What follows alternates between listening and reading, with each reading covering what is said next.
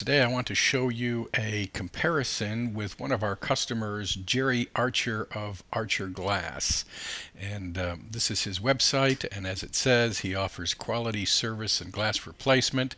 If it's glass and it's in a building, we replace it anywhere in Brisbane. So this is a local small business who does glass replacements, and you can see he's got a home page, about us, 3 different service pages, and a contact form. So it's a fairly simple site. There's a lovely YouTube video of the work that Jerry does. He's got click-to-call technology. He's got all of his different payment types down here. Good little linking for some search engine optimization, and a very good strong call to action with his phone number up here on every page. One call does it all. So if you actually do a search, and I'll show you, here's a search in Google. As you can see, it's Brisbane glass replacement, pages from Australia. And who do we find is number 1 is Queensland glass replacement, Jerry Archer of Archer Glass. Glass replacement anywhere in Brisbane, 5% discount available. He also is here in the claimed his listing in the local business center. So here's Archer Glass as well.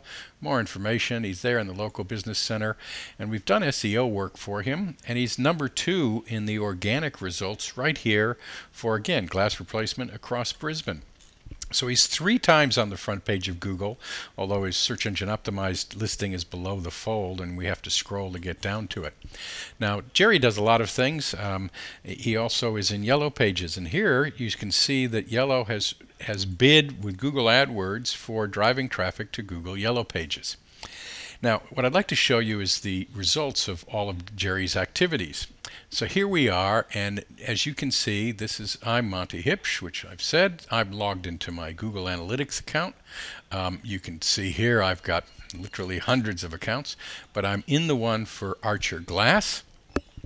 And here what you see is I've picked a 3-month period from the 11th of November to the 11th of February, and here you can see traffic sources, the top traffic sources. And we see that Google CPC, which is Google cost per click, which is also Google AdWords or Google sponsored links, is responsible for 42% of his traffic. Google Organic, which is his natural listing, is responsible for about 16% of his traffic. And here we see Yellow Pages, a referral from Yellow Pages.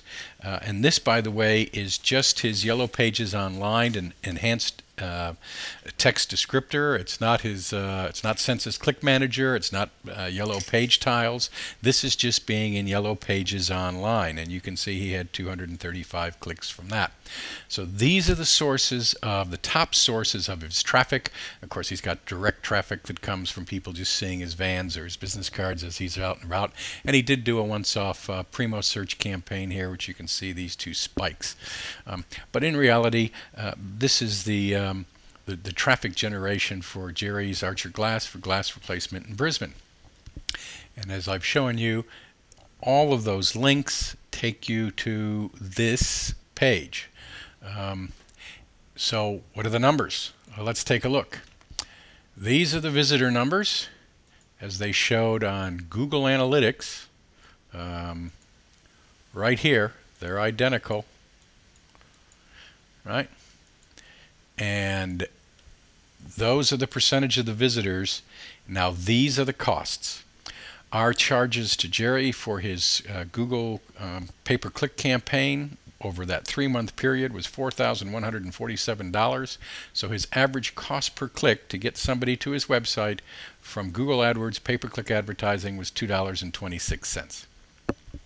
As I said, we also ran his search optimization campaigns, his on-page and off-page activities to get him to show up organically. And he does. I mean, here he is on the first page of Google, a second listing out of 67,000. So it's been a long haul to get him onto that homepage, which we did. He was paying us around $658 a month, and for the 3 months, that's the cost that incurred for that. And he 16% of his traffic, so it was costing him $2.86. Over time, the SEO work will go down and that cost will come down, but the volume of searches won't go up.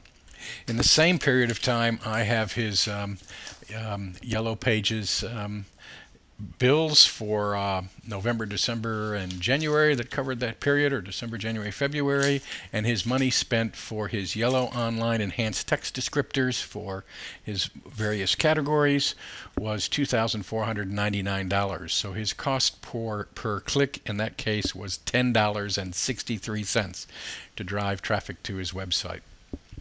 So those are the numbers that you will incur, whether it be pay-per-click advertising, search engine optimization, or yellow pages. And they're not actually surprising. If we go and look here, this is the yellow pages listing in Alexa, which is a measurement tool, and you can see the daily traffic rank trends for both yellow pages here in red and or yellow pages in blue, excuse me, and white pages in red. Now if I put in google.com.au for the Australian Google and I do another search, you can see that here's Google at 100. So that's a 100-fold increase over 10,000 here.